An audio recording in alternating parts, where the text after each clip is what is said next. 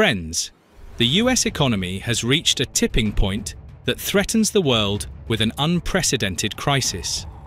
But as it turns out, there is a way out. Imagine that the US national debt of $35 trillion could simply be cancelled. How could the scam of the century be pulled off, and what would the consequences be? Subscribe to the channel, and let's figure it out.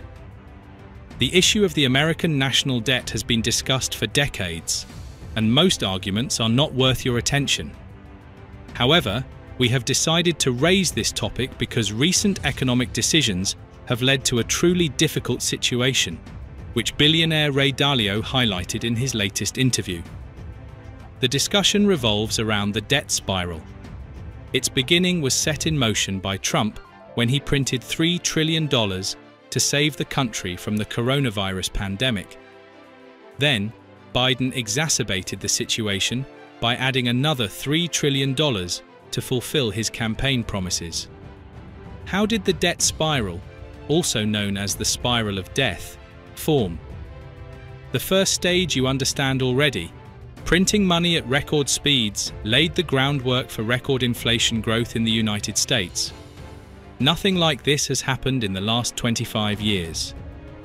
Then, the Federal Reserve jumped in, rapidly raising the federal funds rate, but failing to fully curb price increases. The current situation is as follows. Inflation is at 3%. As Jerome Powell, the master of the printing press, warns us, it might remain at these levels for a long time. Moreover, the Fed does not rule out that the situation with rising prices may worsen again, forcing them to raise rates further.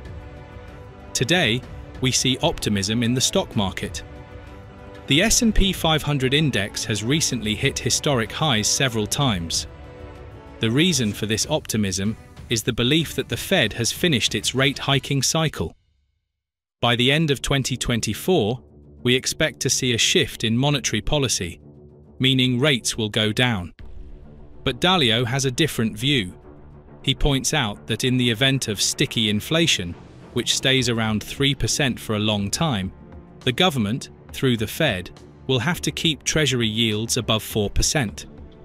This can only be achieved with high rates because the US budget is currently in deficit. The country consumes more than it earns and therefore needs to borrow constantly. This was not a problem with low inflation, when borrowing was nearly free. But now, investors want their capital preserved and earning returns, so they need to be offered at least 1.5% above inflation. For instance, in October 2023, the Treasury borrowed $275 billion in just one day. If the government does not slow down, it will have to increase the national debt by $1 trillion a month. By 2050, the debt-to-GDP ratio will rise from the current 129% to 200%. For context, the debt-to-GDP ratio today already exceeds World War II levels. According to Ray Dalio, America has already passed the critical point where servicing the national debt becomes the government's main expenditure, requiring it to borrow more and more money. It is impossible to keep spinning the debt spiral indefinitely, and sooner or later, we might indeed see a US default, resulting in an unprecedented financial crisis worldwide. But there is actually a way out. The US can cancel its own debt, and they have several options to do so. How this can be done, and how Donald Trump is involved, I will explain further. It is clear that the United States is not planning to let the national debt reach a point of no return, where default becomes inevitable. They will try to write off the debt or adjust its ratio to GDP to make the country's budget surplus again. This can be done in the following ways. The first is to cancel the debts. This idea is deeply rooted in the history of the State of Israel. Not the one currently at war, but the one founded over 1,000 years BC. In their laws, there was a so-called Jubilee year, after which all debts were simply forgiven. Today, this idea has survived in the following interpretation. After some events radically change the state system, such as a war or revolution, all debts can be nullified. It is clear that the United States is not planning a Jubilee year, but this principle can be partially implemented, and this is already happening. Biden ran for election with a promise to forgive student loans, and at the beginning of December, the Department of Education cancelled $5 billion in loans. There is still a significant amount of $135 billion left. Meanwhile, Biden's successor, the current Democratic presidential candidate Kamala Harris, will want to gain a couple of percentage points from students in the upcoming election, so this practice is likely to continue. It should be understood that by forgiving student loans, the government improves their well-being and increases their parents' income. This means more money can be collected from them into the economy so that people pay off not personal debts, but national ones. This idea can be further developed. It is clear that no one will forgive the US if the Federal Reserve prints money and buys up all its national debt. Such actions would send the dollar below ground. But what if other countries, such as Japan, China, and the United Kingdom, want to sell treasury bonds because they need the money? This could happen due to a global recession, and in such a case, everything would seem fair, as the Federal Reserve would effectively do them a favor by providing dollars as protection against a financial crisis.